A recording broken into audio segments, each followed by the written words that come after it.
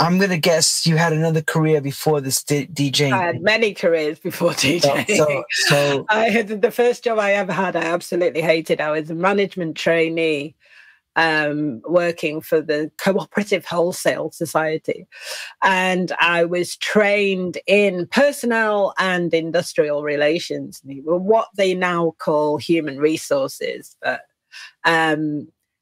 I was, kind of interned at lots of different parts of the factory. So I was in food manufacturing group 1 week and retail for 3 months and travel for 3 months and banking for 3 months. I hated that job.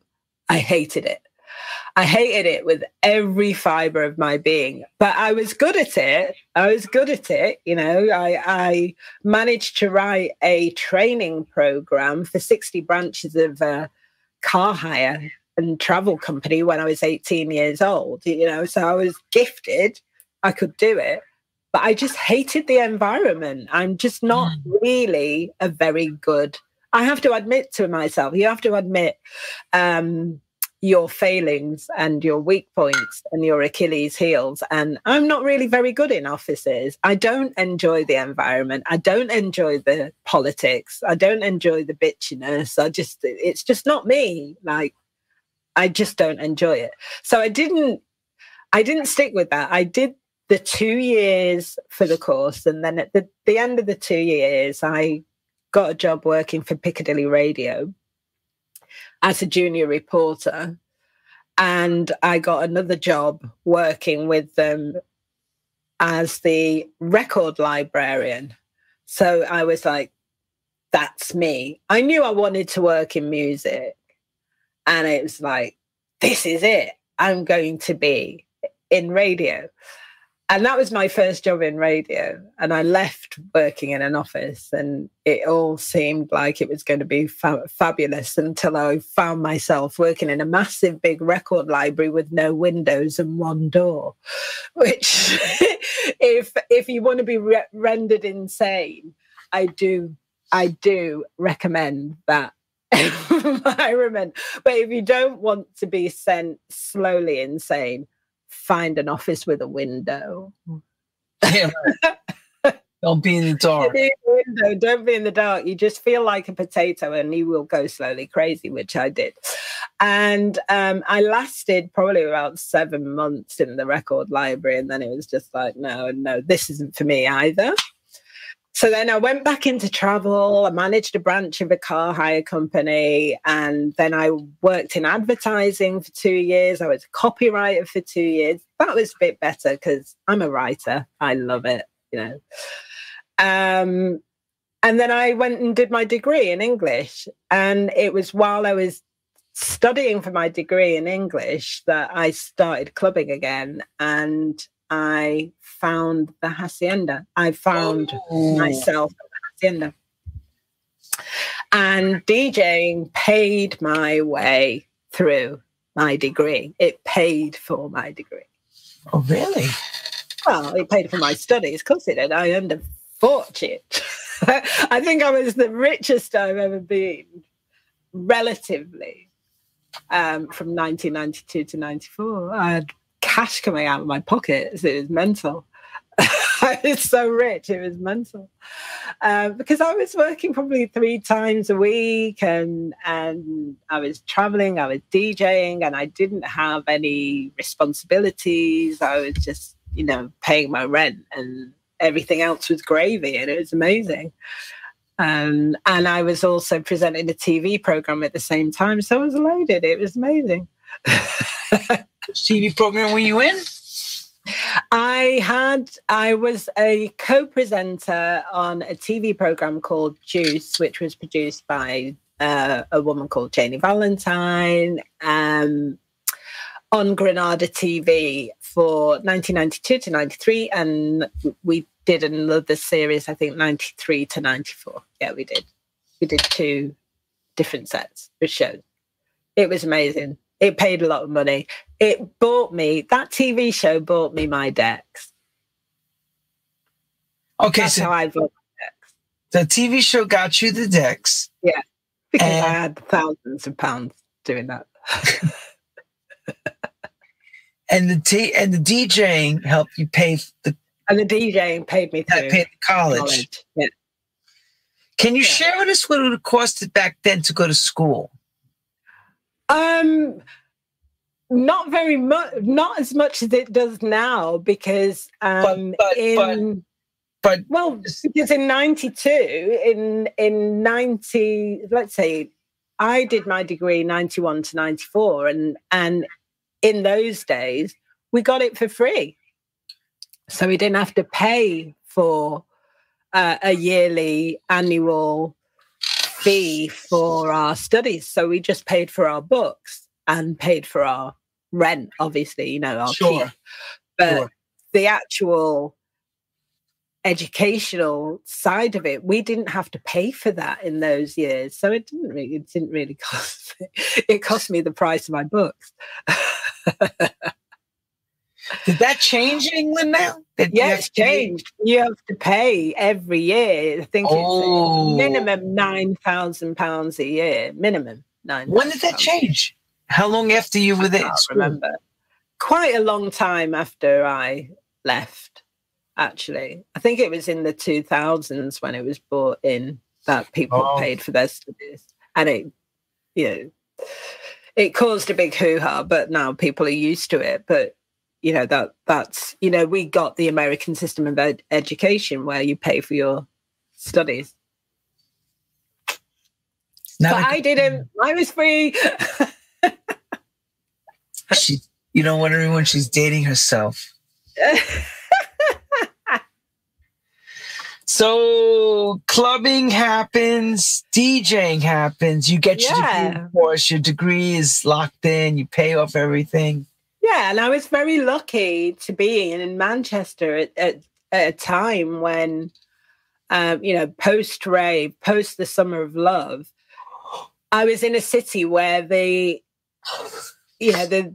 key club we had was like one of the best clubs in the world. The Hacienda was bringing all the American DJs in on the Saturday night, and the Friday night was the nude party with Dave Haslam and Mike Pickering, and the Saturday was Graham Park, and the party that I played was called Flesh, and it was once a month every, I think it was the last Wednesday. I'm looking at the poster. Yeah, last Wednesday of every month.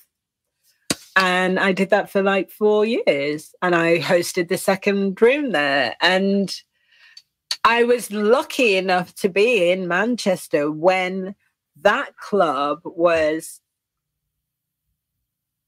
one of the best clubs in the world. And the pinnacle, one of the best clubs of the world. Yeah. And from there, I just, I moved from the Hacienda to having a weekly residency at the Zap Club in Brighton. And I took that because Carl Cox had the Friday night. I had the Saturday night weekly. And when I went to Brighton, then I got the guest spots at the Ministry of Sound and Heaven. And then from there, it just kind of exploded. Well, let me ask you now this thing I'm thinking about. Since your mom was a hard worker, are you also juggling too all this with something else, or you were just totally into music at this point? Well, I made a decision to follow music, but I always did 2 jobs. So I was either a TV researcher and a DJ, or I was a publicist and a DJ. And for many years, the publicity, I was a press officer for Mercury Records from 94 to 98, the end of 98. And that's when I worked for Talking Loud. That's when I worked for Manifesto Records. That's when I worked for Def Jam and did quite a lot of award-winning stuff for them. So, yeah, I have got the same work ethic as my mum. I think I don't work anywhere near as hard as she did because I haven't got kids. But yeah, all my sisters have the same work ethic as my mom. I could tell just listening to it. So, of course, now you're also working corporate and underground. So you're doing what we call overground and underground. You're working both sides of the stick. Where's the big break really come for you, along this way?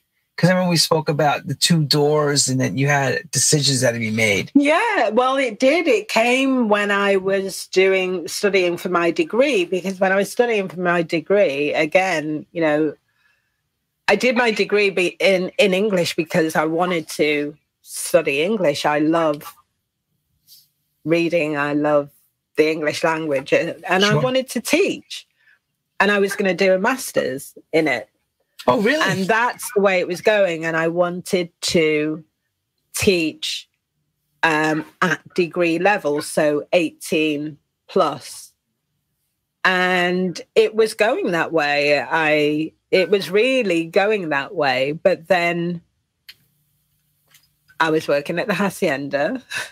I didn't plan to DJ at all. I totally fell into it. But I fell into doing something that I realized that I was really good at. And I had a choice. I remember very clearly having a meeting with my mentor, like the professor that was kind of helping me through my degree. And at the end of it, we had a meeting where I said, I really want to study for an MA. And she made a comment which really kind of put a seal on me finishing my education, because she said, if you go and do your MA, you'll get onto the course straight away because, you're a Black woman. And that kind of bounced me out, because I thought, I don't want to do an MA just because, I don't want to get through just because, on a numbers thing, because I'm Black. I want to do it because I'm good at it. And she kind of told me the wrong thing.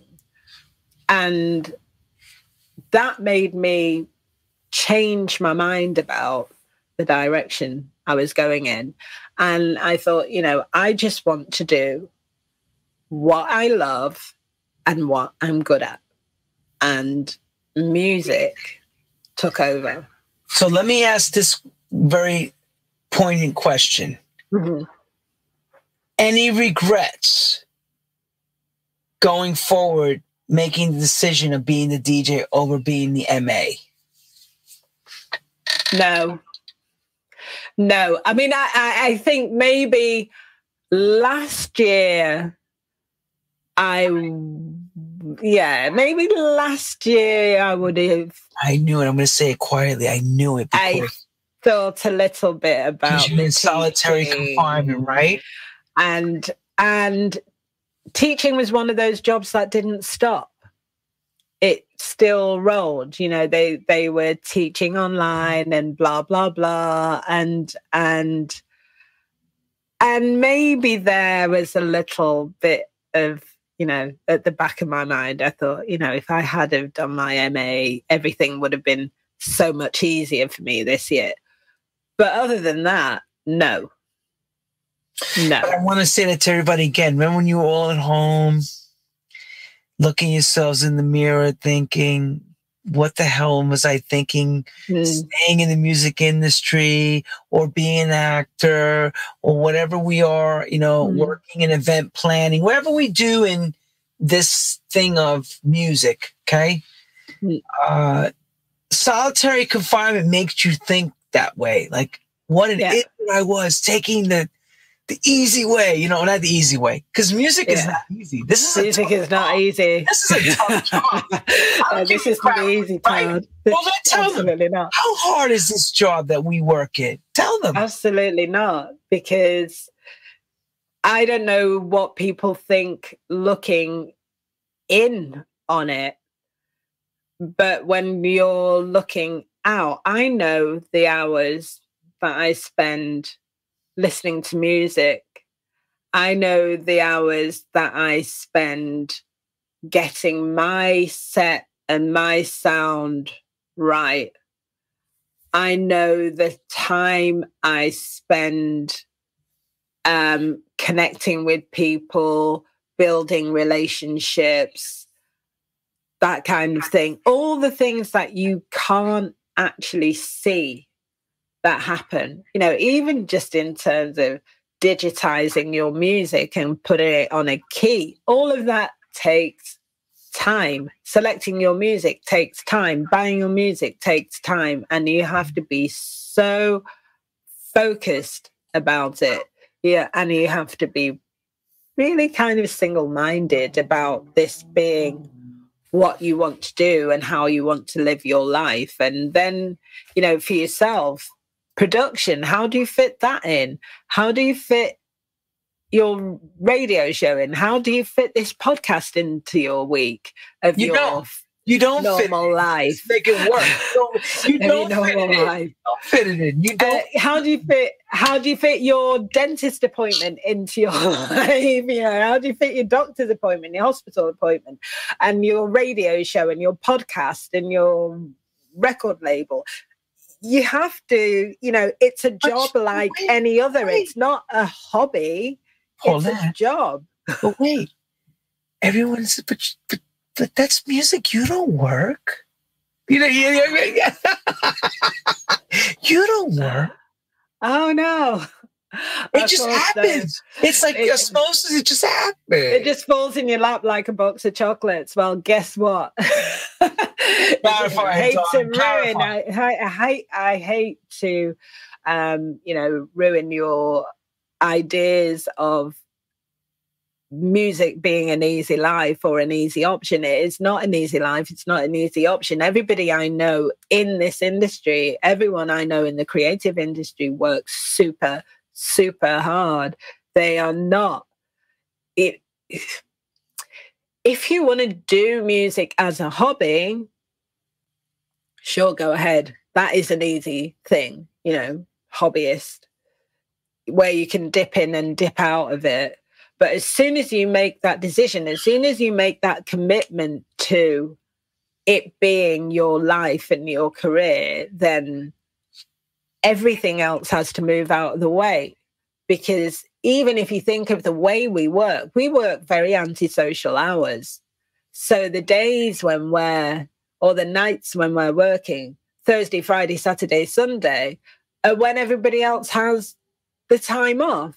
So when all your friends want to go out and socialize, you're working, you know, so that it's the land of the big compromise. And I don't do pity parties. I don't do tiny violins either. I really couldn't care less.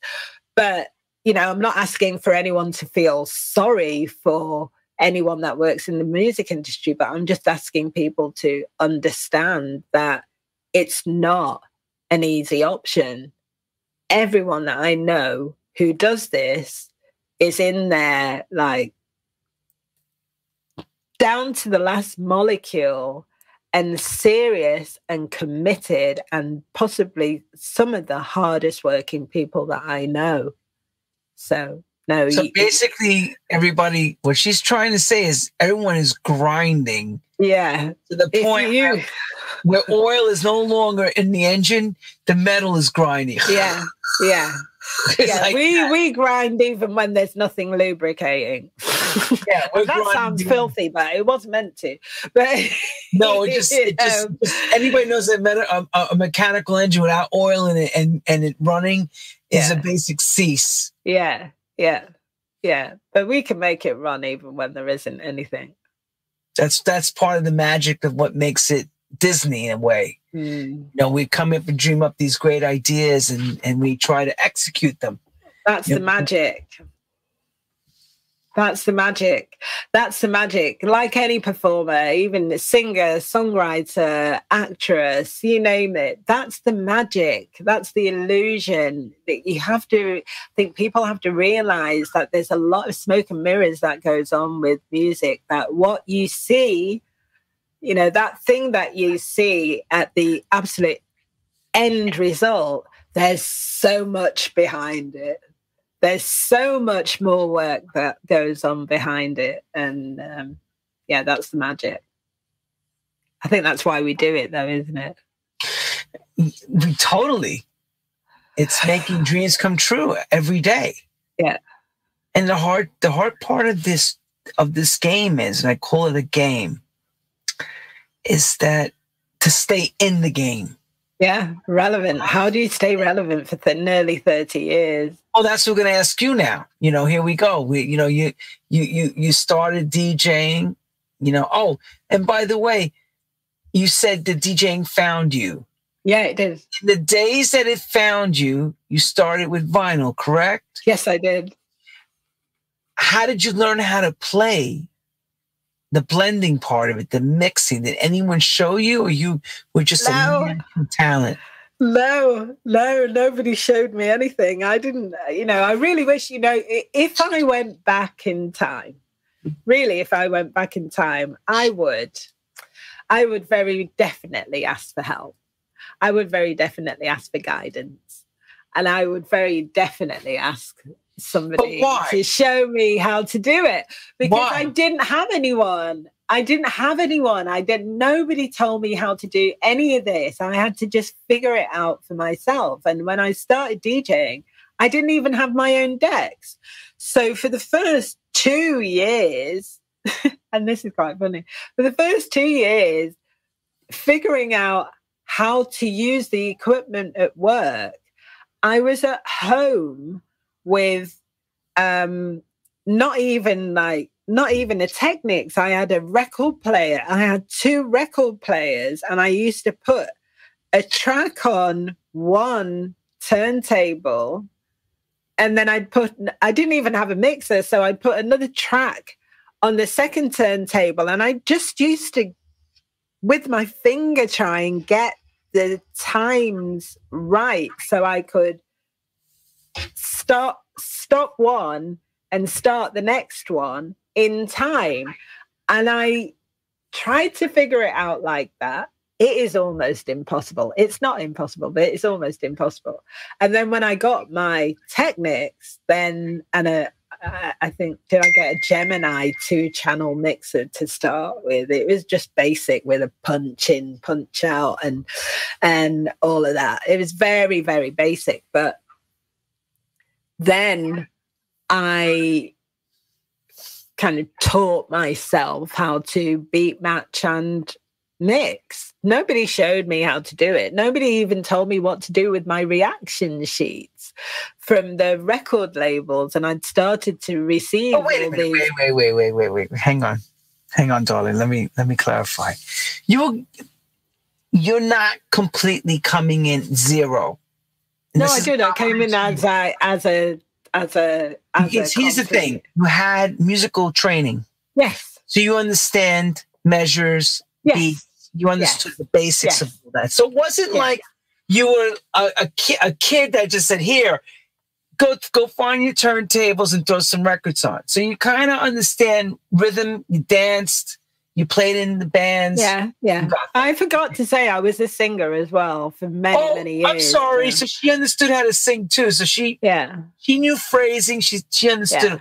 So it was a matter of basically the mechanics of the structure of getting the beats to overlay and make sense, correct? Yeah, it was the equipment. I had to learn the equipment, the technology, the technology that was available to me in 92. And it was, it wasn't anything like what we have now.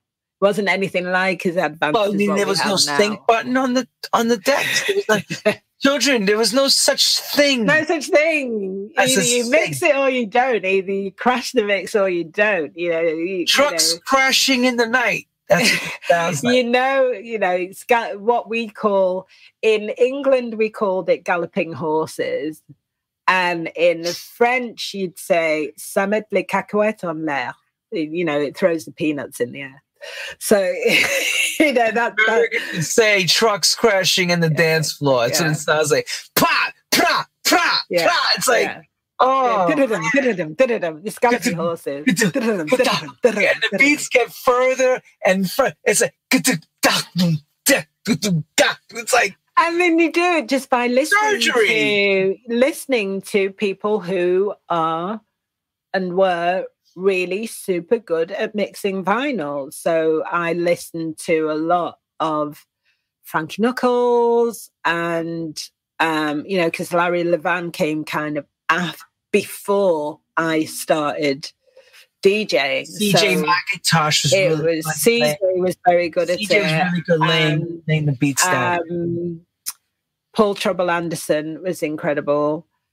And these were the people that I followed and instinctively went and learned and saw and watched what they did. And Danny Krivit, brilliant. And who else? Louis Vega, just incredible beat matches. Even Roger Sanchez, 3 decks. Carl Cox, 3-4 decks going at the same time. So I'd watch, I'd go and I'd watch, and for me, even getting 2 decks to go at the same, to sync up right was like result. But I just went clubbing a lot, and I learned from watching and listening. Didn't you feel like when you were clubbing at that time that you felt like you were above everyone else in the sense of you knew you were listening intently to the records and the mixing more than just hanging out drinking? It's different. Yeah. You felt like you were part of an elite crew of people. Like an artsy type of way of looking at it, Well, I don't even think it is part of it. I don't think I ever even thought of it like that. I don't think it put myself above. I think it put myself in a group of people who actually didn't listen to people when they were talking because they were listening to the music. Right. I don't think it put me above anything. It kind of. Well, you know what I mean. Your target zone is, oh my God, that record! I got to find out that record, and not talking about some nonsense, whatever. I was following records. I was following DJs. I was following sounds and styles and genres, and starting to figure out in my head where I fit into, where my sound fit into in that. In that spectrum. And then I started getting a lot of UK bookings and international bookings, and that in itself starts to shape how you do and what your sound is and how you perform. Before you jump into the fame, how does the fame begin for you? Because everyone has that starting point to get to that fame where the door cracks open. It started in Manchester because I was on TV. So I was more, I was a personality at the same time as I was DJing. So I kind of had a bit of heat on me. Fame already. Fame in that way. Yes. So you were in the early part of what I would call the early part of social media, in a sense. I hate to use it, but it is an example. People, when you're on TV, this is before Big Brother and all that stuff, she was already a presenter.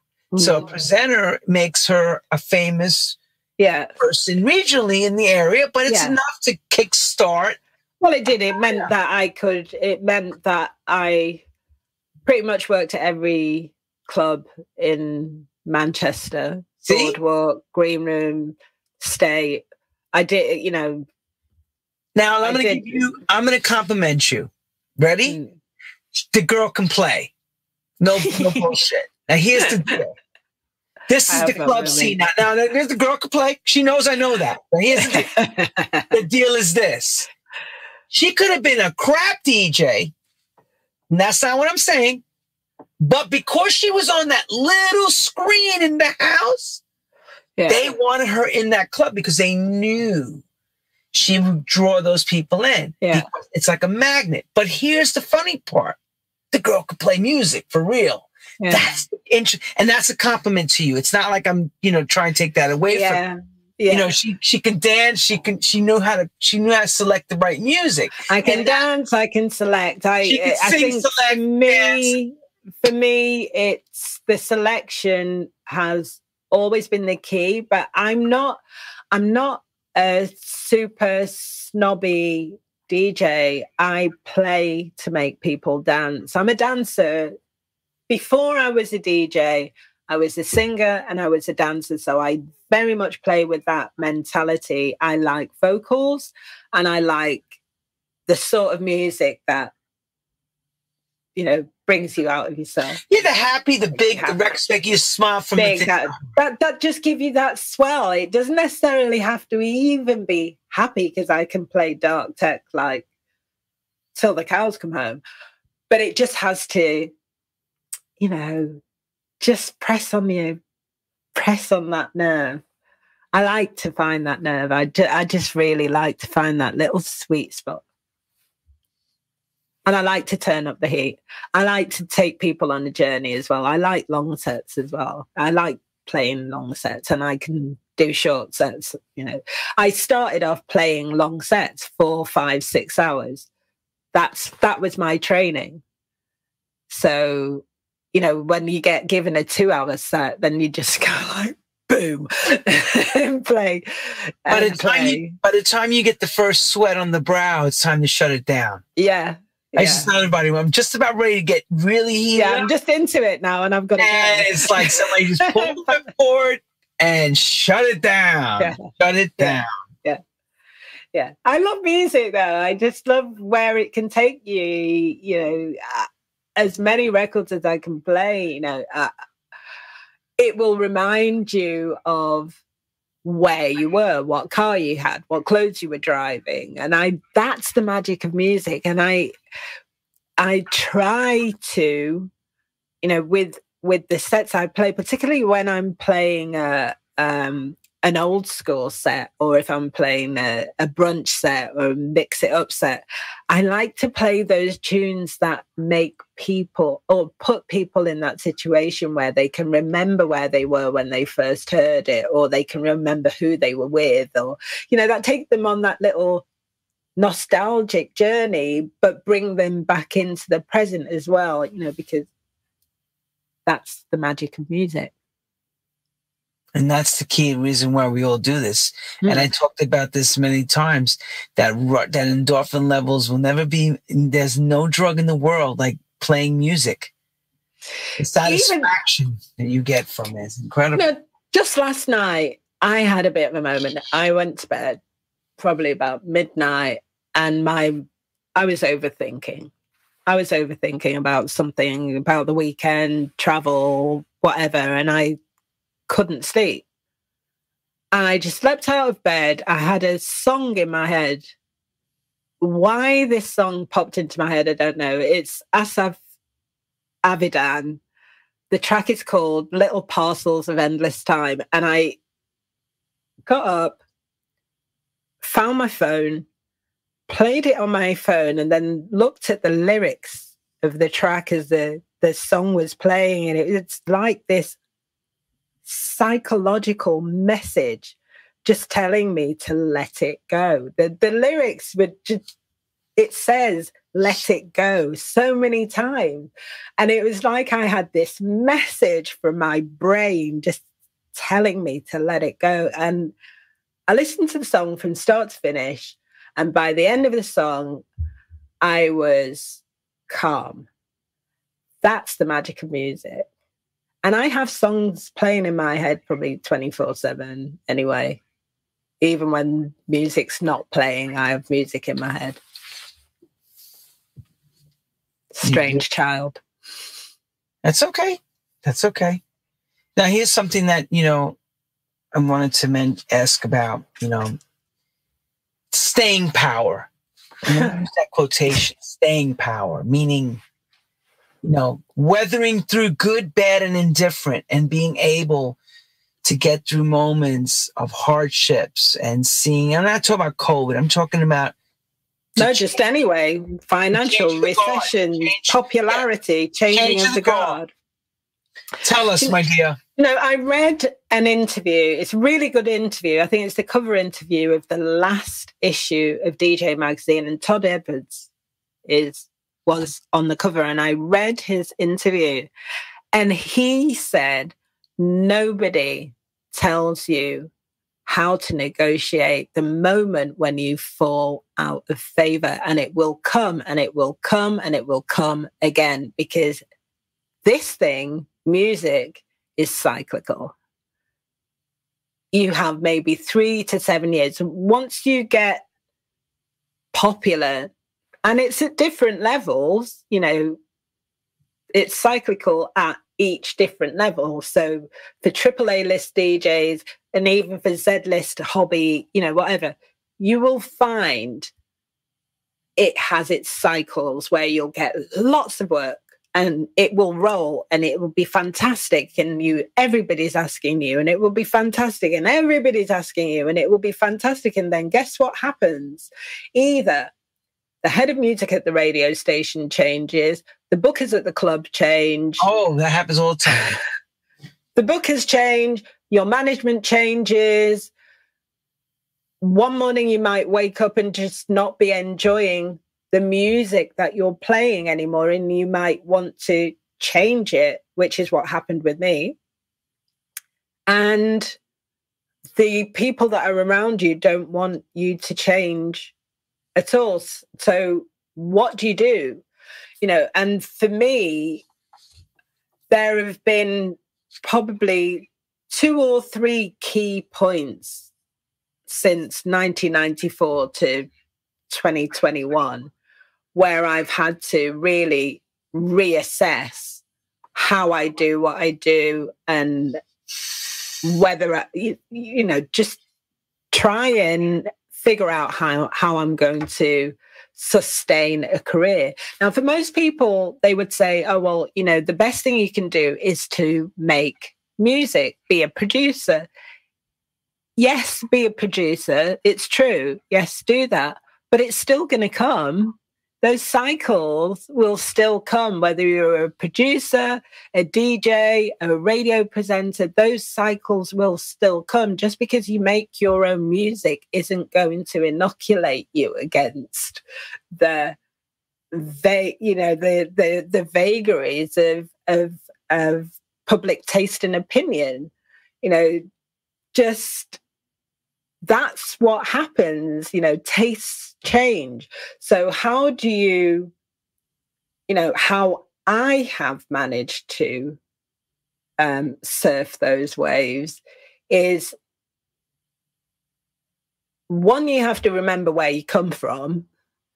Always have to keep that foundation, because that is the thing that will always keep you solid. If you remember how it started, you will always be able to find your base level, your ground zero. You've got to know what that is.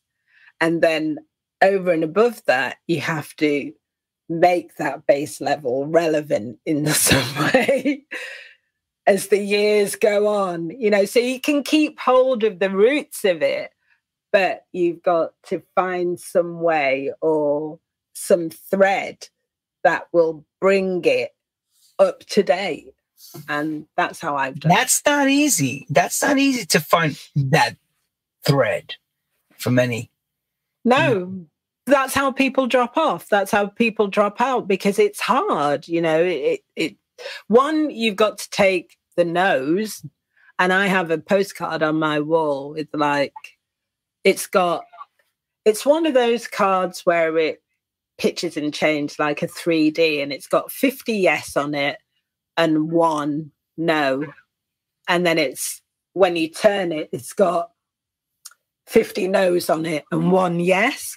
And it's just to remind me that, you know, for as many times as you can think you're right and you're going, there will always be a no. There will always be someone that will say, you know, not good enough, not my flavor, not my type, not my height, size, shape, whatever. And then there will always be, you know, in amongst a world of no's, it only takes one yes to flip you back into that vibe of, yeah, okay, I understand myself now. One person gets me, I can go on with my day and I can rebuild this. And that's how it works, really. That's how it's worked for me. Good. Thank you. I'm glad, because I'll tell you, man, when you're hot, and when you're not, oh, it's such a horrible feeling. What is that? Is it a Thelma Houston record, When You're Hot, You're Hot? Or Linda Clifford? Linda Clifford, I think it is. When you're hot, you're... Dun, dun, dun, dun. Oh, it's Janice McClain.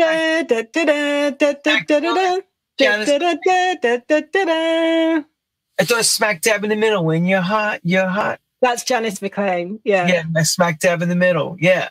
And it's a terrible feeling. Look, people don't understand this, that you could be in the room. When you're hot, everybody's at you. Yeah. You'd be right there and no one sees you. Yeah, you're invisible. You're invisible. People will look over you. You know, I've had people that I've worked with for 2 years, and very famous DJs that I've worked with for 2 years, that when my star was on the descendant, that literally looked me in the face and said, didn't I see you at a conference somewhere? I'm like, I worked with you for 2 years and you just like totally blanking me. But that's how it works. You know, we all know it is brutal. The music industry is brutal. And like you say, when you're hot, you're hot. And when you're not, you might as well be invisible. So how do you get past the invisible bit to make yourself visible again? And that takes work. That is the work. Damn right it's the work. It really is. It's always is like that. I mean, we've all experienced it some way or another in our lives. Something all of us experience. That's what makes you, what didn't kill you made you stronger, basically. Everyone, you know, I found it very inspiring that in his cover interview, Todd Edwards said the same thing. Nobody, absolutely nobody prepares you for that moment when you go from being the hottest thing in the world to nobody remembers your name. It happens to us all. It cycles. Oh. It happens to everybody. Happens to everybody. You know? How do you tackle social media? How do you deal with it? Somebody else asked me this the other day. I actually really, and I know I probably shouldn't say this, but I don't like social media. I really don't enjoy it. Okay. I don't enjoy it. It really puts a stress on my mental health. I think it makes me feel, well, nothing can make you feel any way. It's like my reaction to being on social media all the time. But it makes me, or I find myself looking at people and comparing myself to people that I shouldn't be comparing myself to. Their life is their life. My life is my life. My work is my work, and their work is, you know, wherever.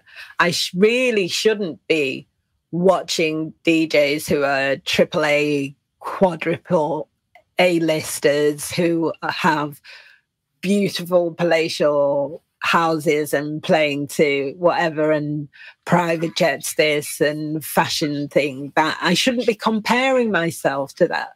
But unfortunately, when you are promoting a party, you have to do it. You have to do it, and you have to do the same thing that they're doing. And it's like, but I've only got like 7,000, 8,000 followers on Instagram, and I'm feeling like I'm, and then I'll watch somebody, I think it was Annie Mac, who put out the post that she had more reactions on this post than I've got followers on Instagram.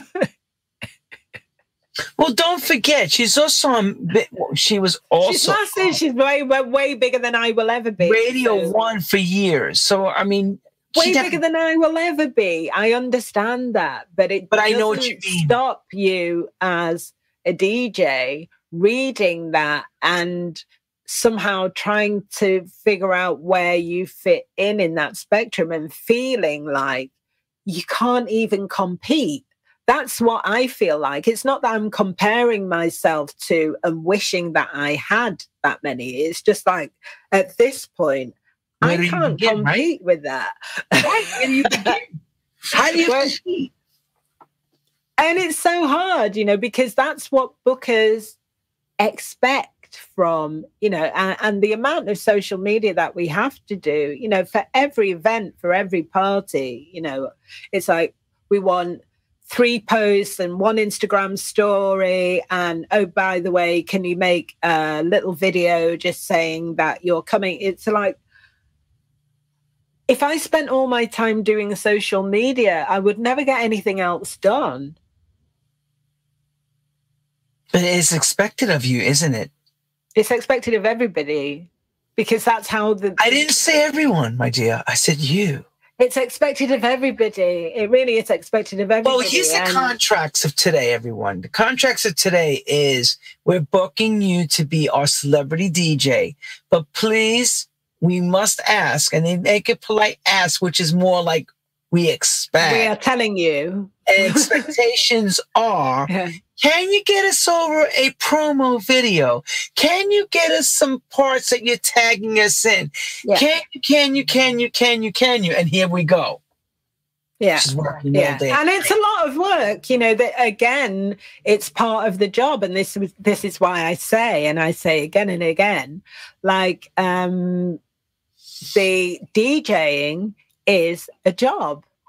And I've just seen that my battery is just about to run out and I've forgotten to plug my laptop in. Plug in your laptop while I talk to all the children. The young children are going to listen to this carefully.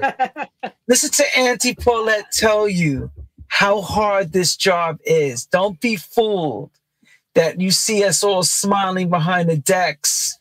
I keep always saying it. That's the fun time. It's getting to the gig. It's dealing with the promoters. It's dealing with social media. In fact, the social media side of it's been really interesting for me because through True House Stories, when I've announced things, people are showing up on the strength of the announcements. We got the batteries, got power. The ladies got power again. Yes, I have. I was power. God bless the power. I was just telling all the children and listening in and learning from all this. We're doing all this stuff. We're not being antisocial. We're being social climatic and very excited about what we do. But at the same time, trust me, Karen will say to me, Lenny, I need this. I'm like, I don't want to do a video right now. I don't want to go and, can you make an announcement? Do I really? I don't want to. I'm going to ask you, Paulette, you have to make an announcement about. Go ahead, Paulette. You don't really want to do it, right? Yeah. Do you know another thing about social media? It would be cool if I had a film crew following me around that could just get the right lighting, get the right, if people knew how, if you live on your own and you're in lockdown and you have to do a stream and you have to make all these, take a selfie. And I hate taking selfies. I absolutely detest it. I'm really rubbish at it. I don't do pouting. I think it's really crass. What do we do? Slow down. Let me reverse that for a second. What do you mean pouting? Like with the... Oh, you mean the duck lips? Oh, I hate that. Oh, it's so shit. There you go. See, I shouldn't be such a child. She said she's rubbish when she disapproved it. No, but I understand. I just don't enjoy that. I don't enjoy that. But you didn't come from that era. You didn't come from the era where you needed to be seen. You already were seen. Listen, we didn't even take pictures. Right. Who the hell? Okay, let's even take it further. Who had a camera with them? We were too busy listening to the damn music. It's just like, it was all about the music. The only time I remember pictures was two things. Either the club had a professional photographer running around snapshotting, either magazines were there, or an out-of-town person said, I got a camera, can we please take a picture? Yeah. Otherwise, we didn't bring cameras to clubs. It just didn't work like that. So the social media part of it, as much as it is very much part of the job, and more of it is part of the job, I personally don't enjoy that. In another way, it puts me under a stress, because whenever I have to do these things, I always realize that I'm on my own doing it. I'm on my own in the house. I haven't got somebody else filming it. I haven't got somebody else taking the picture for me. And even, when I'm playing, DJing, a lot of the thing, I'm on my own, and you never really see anybody else in the pictures except me. And I detest that. I detest it. What you must do, like we've all done. What you do is you set up and do the test run, and you shoot a little bit and look back at it to see how the angles look and everything. It's the only way you get around it. Mm-hmm. Hey, even here, I've changed cameras since this show has begun. We're now at a really awesome camera, but my first initial shows, they don't look like this. They look much better now, but it takes time. It took me time to figure out all the ins and outs.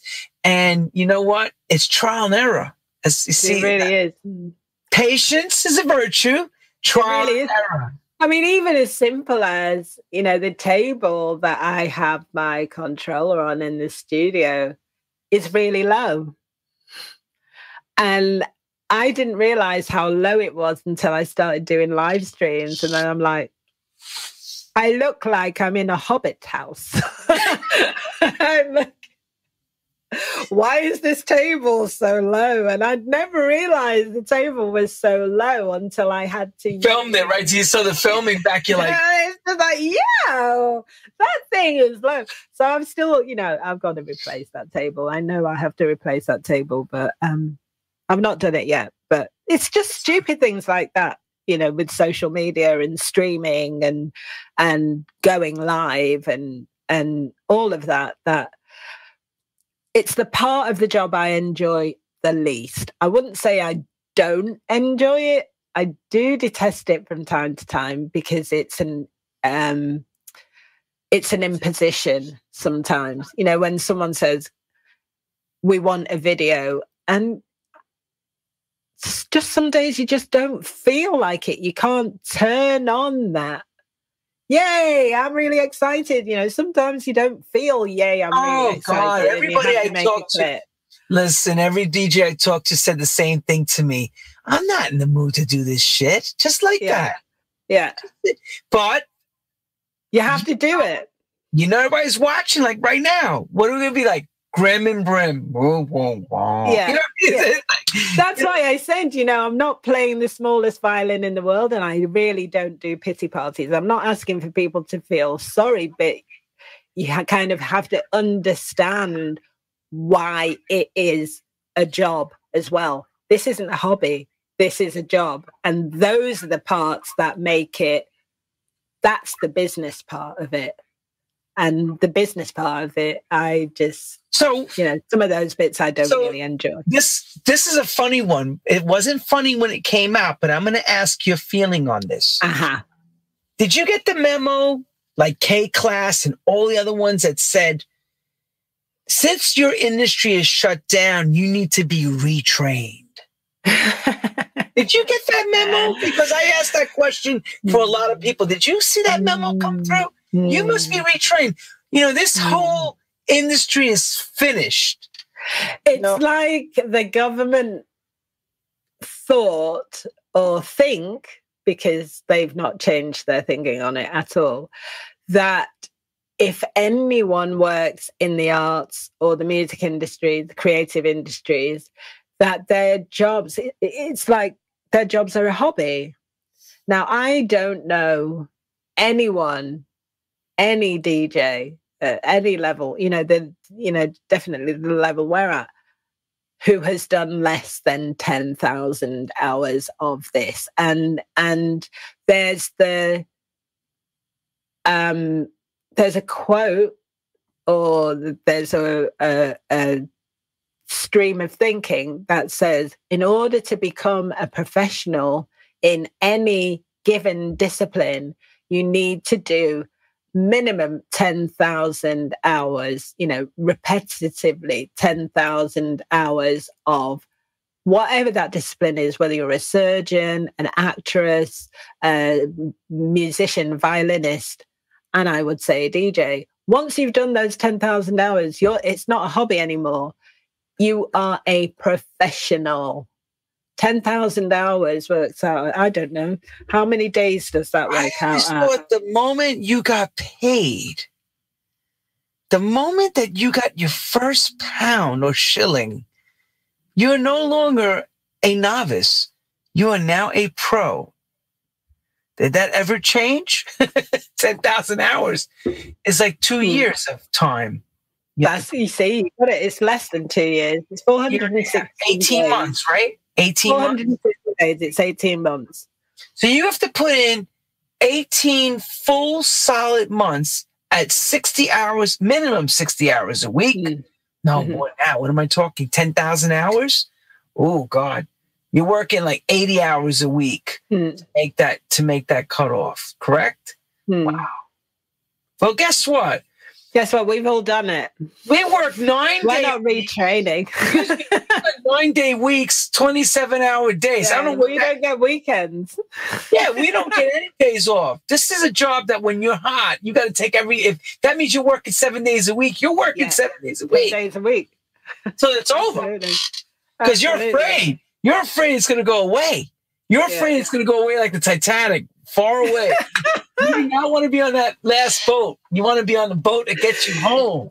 You just reminded me of something. At the beginning of lockdown, I remember I was talking to Simon Dunmore, and he said, how do you feel? And I said, I just feel like I'm on the bow of the Titanic looking at that iceberg. And there's nothing we can do about it. Turn the wheel! Turn the wheel! Turn the goddamn wheel! Okay, wheel ain't going. It's going like this. And the boat's still going like this, straight. Turn the wheel now! Yeah. You know what I mean. You know exactly what I mean. So there you go. Ice, baby. Yeah. So I mean, the point of it is, you just better learn to. That's a great example. I never thought of it like that. You're on the Titanic. You see the iceberg coming up, and you know you're hitting it. It's like a slow accident because the boat's not going fast. It's going real slow. Yeah. And you're going, Christ almighty, turn the wheel. Yeah. And there's nothing. And the boat's still going straight ahead. Yeah. Oh, my God. Yeah. That sounds like your prime minister. Yeah, well, that's it. That's why I said it. I'm English, aren't I? That was what I was watching. The prime minister. That was what we saw.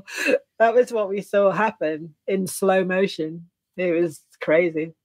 But anyway, we've survived to tell, and Oh, it's not over yet. So let's talk about the most important part, because you explained to us your presentation. You know how you came up in the business, working all the record labels, did promotion, you did production work. You've been part of all the gears that make this thing called dance music.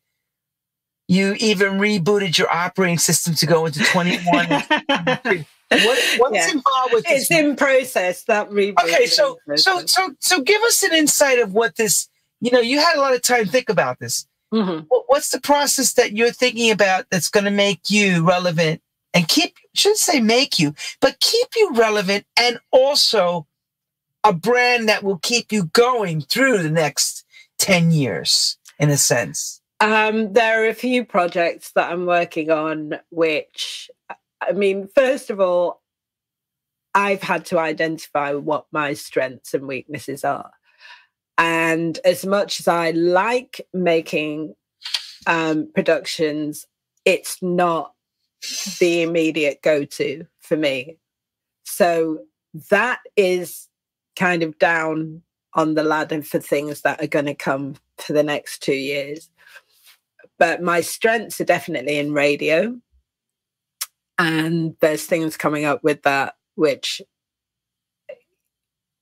I don't want to hex it, so I'm not going to talk about it. But there's a radio journey, and then I've been approached to write a submission for a book, which if I get my ass into gear, you know, I've got my first deadline for the first chapter for this submission is August the 14th. So that's 10 days. Yeah. And you're an English major.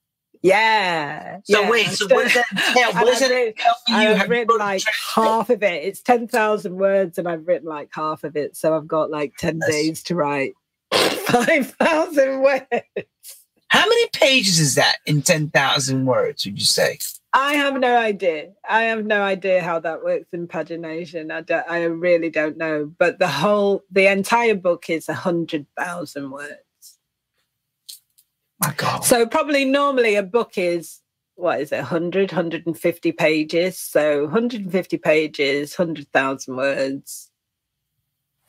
I have to use my computer. I mean, I'm really... Maths isn't my major at all, ever. It's Never. okay. It's an English major. She's grammatically ready. She'll 100,000 words. She will correct our grammar about math. Everybody's going, wow. Everybody's wowed about this. They're like, wow. You'll never believe this. You'll never believe this. Believe. Tell us, believe. 100, yeah. It's a bit spooky, really. 100,000 words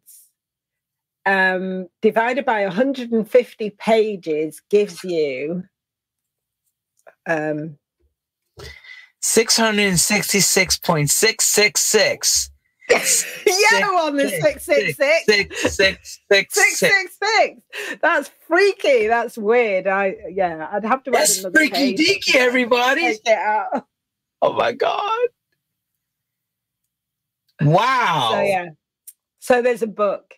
Girl, I'm not going to ask you. It's not been signed yet. This is for the submission. So I've got to, I keep playing with this thing. Stop me.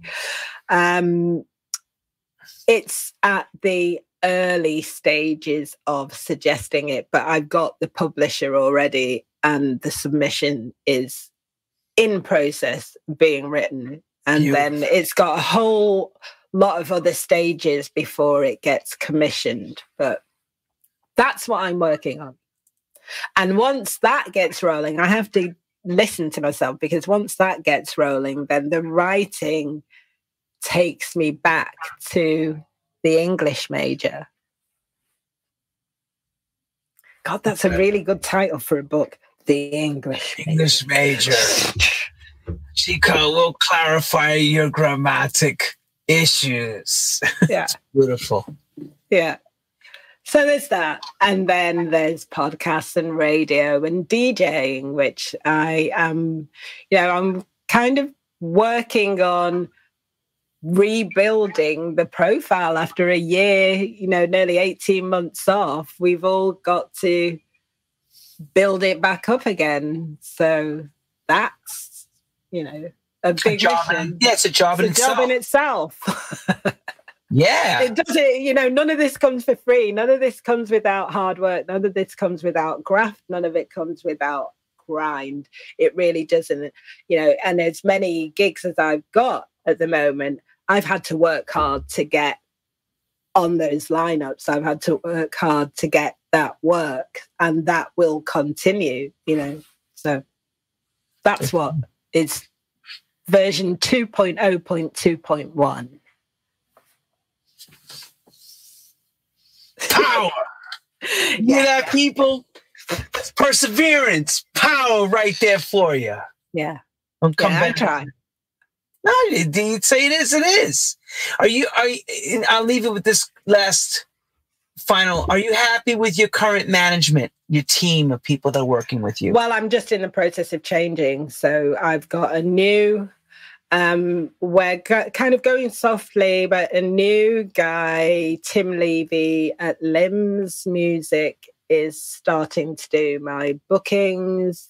I'm still with M&2S on a non-exclusive, but we're going kind of easy and seeing what we can develop between us and in a more directional and dynamic way than I've been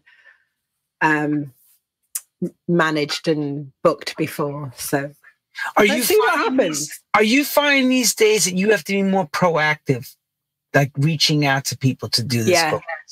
Yeah, and I think it's made a massive difference in the last year. Certainly, the contacts that I've made with, I'm in direct contact with a lot of organisers and bookers, whether they book me or not for their parties. I'm not always right for their parties, but I'm in a lot better contact with booking agents and promoters and organisers and that. And I think it has made a massive difference to the level of work that I'm getting now. Bless you. Thank you. No, I know that. That's what we were talking about if we roll back in time in this interview about working long days, because along with the social media, you have to do fraternizing, which takes time, talking and networking. You call it fraternizing in New York. Well, it's actually networking, but I like to use it. We call it networking. Well, here's the deal. We're on TV right now, love. So I want to make it sound grammatically. We fraternize on social media. Fraternizing. So here's the thing. We send out networks. Hey, it's me. I love to be part of your thing. And then we see how it goes and hope that with the bait, they lock in and they want to grab you. And you're like, oh, another booking locked. I mean, I've been lucky. You gotta hustle. It's a hustle, girl. Tell them it's a hustle hard. You're hustling day and night. Thinking about, when you said about waking up and having songs on the brain, you're thinking about where am I going to get my next work from all day long, all night long. And, especially in the light of what happened last year, we've never had to think of, if not that, then this. But do you remember at school you might have done like quadratic equations? It's one of those things that I really remember in maths that I was actually really good at, where you put two things in brackets and it's the x and the y and the squared and the trigonometry, calculus, algebra. I remember so you said the brackets. I went, oh no. But we've never had to think about that in terms of our work. It's always been fairly straightforward up until this point. If somebody booked you for a party, the party was going to happen. You were going to go out there and play. Even if there was nobody there, the party was going to happen. But now it's, if not that, then this. And you have to cover the work in the brain to secure a certain amount of work now is 10 times more exhausting, because you have to make 3 or 4 different contingency plans for how it might work out if one of those pieces move. But here's the thing. At least thank God you're in the country where it's happening. Yeah. I have to get my behind across the ocean. Yeah. In your country, then to play the algebra game. Yeah. And we are very lucky like that for for as long as it lasts, and for as long as we can do this without it all, hopefully we are at a level where it's not going to blow up in our faces again. But people are saying there will be another lockdown. I hope there isn't. But until such time, we just have to believe, never give up, and keep never surrender, and keep planning, never give in, never surrender, never give up. Yeah, absolutely that. Well, that's a champion of the game, everyone. Yeah, I mean, like Joan of Arc. Oh no, they burnt her at the stake, didn't they? She's Joan of Arc of dance music. She's Joan of Arc of dance music. Pick the wrong person. Let me find somebody that they didn't burn at the stake. But they did burn most women at the stake, so, you know. Well, any woman at that era, any kind of power was going to get burned. You know that. Yeah, well, or you were a witch. They drowned you or they burnt you. Right. You got to go. You're outspoken. You need to be quiet. You're a woman. Drowned, burnt. Drowned. First named, drowned, and then burned to stake. Terrible. Do them all. Yeah. Oh no. They'd actually drown you first and then burn you, because otherwise the water would put the flames out, and then you'd be like God. Oh. Did you follow that Monty Python's train of thought? Yes, I did. I think we covered all spectrums of the rainbow with you, my dear. I ain't even started yet, mate. What do you got? What are you holding on to? What are you holding back on to? Oh, God. I mean, there's so much. You know, one of the challenges or a big challenge in this industry for any woman is being a woman, because how you take up space here, you know, it's one of the most inspiring things that I've seen coming out of lockdown is how women are beginning to take up space and own the space for themselves. It hasn't really happened before. It's been very, you know, subtle. Now it's like, take that. Look at all the way. Take that. We're here now. You know, really, you can see and feel a very, very strong female power. And that is incredible. And I find it intensely inspiring, because for the 28 years of my DJing career up until this point, you kind of weren't allowed to do that. Why did it's brilliant, because now it means... Wait, Paulette, why did you say that so quietly? Well, because that's how it was, you know. What do you mean you weren't allowed? You weren't allowed to talk about being a woman in the music industry. You know, women really, I mean, it's still, I can't understand why it's still a discussion point, but it is still a discussion point. It shouldn't be. Excuse me. That's why we asked you on. That's why we asked you on, because we wanted a woman's perspective. You know, it's important to show the viewers that it's just not the boys' club. It's you know, it's everyone now, all for one and one for all. There's a lot of women talent out there now. Well, now, yeah, absolutely. And they are smashing the boys' club. But when I started, it was really and definitely a boys' club. And I can think of all the different organizations that I worked for. Let's clarify. There was you. Let's name them out. The women that were around at the time that were playing around the same time as you in England. Me, Smoking Joe, Rachel Orban, Lisa Loud, Nancy Noyes.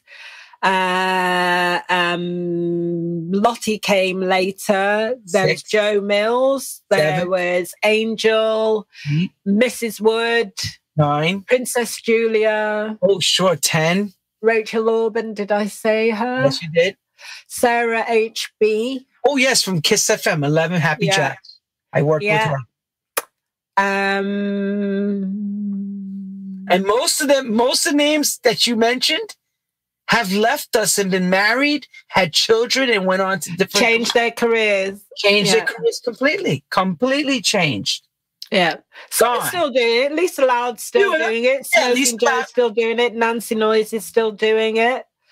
Joe Mills is still DJing. Smoking Joe, definitely. Have I said her twice? Probably. But a lot of the OGs have dropped out. Hell yeah. So you have to take a bow. So now for the new guard, you know, you've got, I mean, it's like a bouquet of names now. You know, whether you're thinking of Jada G or you know, Afro Deutsche or Jam Supernova or oh God, who are those? Sarah Story. There's Funky. Oh, there's so many. Marcia Carr still. Marcia Carr, one of the. Oh yeah, she's going strong. God bless her. She just got over COVID. I remember. I know. Lord help her. I know. It's the second time she's done it. Yeah, it's like whoa, whoa, resilient. Well, we wish you the greatest successes, endeavors that you step into. Thank you. You got a full plate ahead of you, girl. I've got loads coming up. I mean, this weekend I'm in Brighton for the He, She, They party in the park, part of Brighton Pride. I'm in Warrington for Riv Fest on Friday with Graham Park and Will Tramp.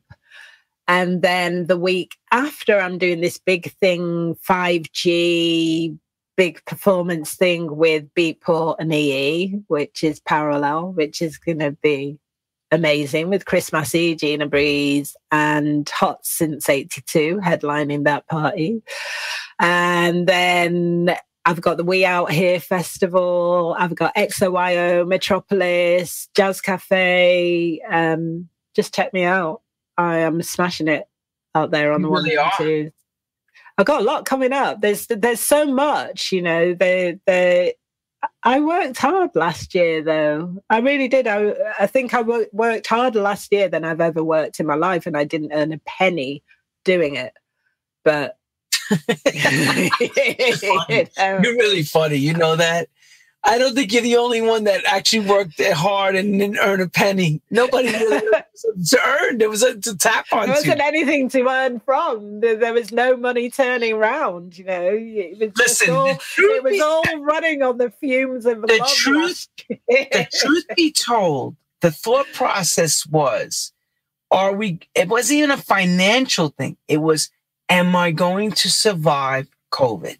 That was what everybody's thought. Yeah. Forget about going to make money. Forget about going to party. It was, am I going to survive this? Yeah. You know, that was initial. As it went on, of course, we started to develop into different, you know, lanes of things that we were going to be doing. Am I going to live stream? Am I going to play in a bar to know people who can't dance? Am I going to, you know... It's been the most bizarre trajectory, but yeah.